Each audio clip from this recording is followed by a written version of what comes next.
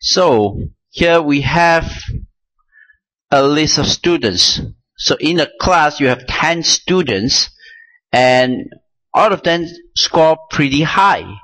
We can't give the awards to every student because all of them are scoring above 90. But want to give an award to the top 30%, right? In other words, what is the mark that separates 30% of the students from the rest? So we use percentiles to find that out, where you can use 0.7 percentiles, right? So 97.3 would be that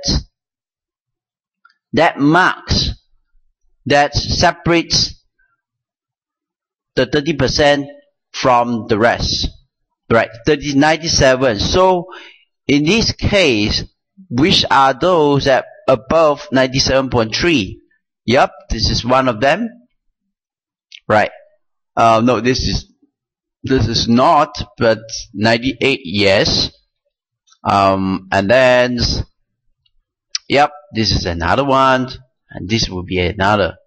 So the rest will fall some way below 50% of percentiles. So then I'm going to create a simple icon set and choose a manage rules. I choose edit rules. I'm going to choose percentiles. I'm going to use 70. The other 70s, right, which is the 50, and click OK. And apply. Click OK. So there you are. Right. This is what it means when you go to green arrows up, green arrow up. Right. These are the top 30% among the students, among the 10 students. So these student 5, student 9, student 10 will receive their awards.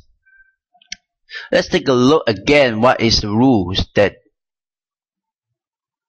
do the formats? Right, you can choose that, right? Use that, and 70 and 50. That's it.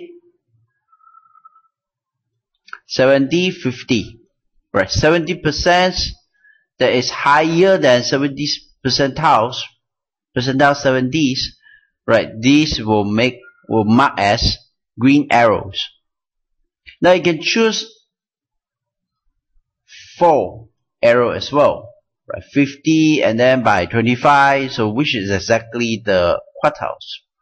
Right, those 4 within 75 to 50 is going up. Those below 50 but above 25 percentiles, oh yep, we gotta change that. 75, 25, and those 4 are below 20 percentiles 25. We'll have red arrows. I click OK. Apply again.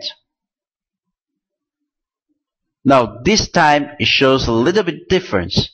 Right, you have the yellow up yellow arrows and the down arrows. I click OK. And we continue investigate what this really means. That 0.75, 0.25.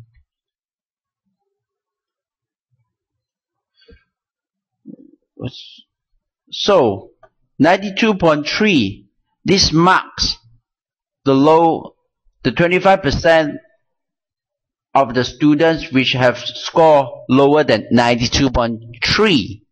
Right, these are the two, and as well as this 90. So if you use condition formatting, you can quickly find out which are fall between in the first quartiles, and which are in the second quartiles, and which are in the third quartiles, and of course the fourth quartiles. Thank you for watching. This is Ken.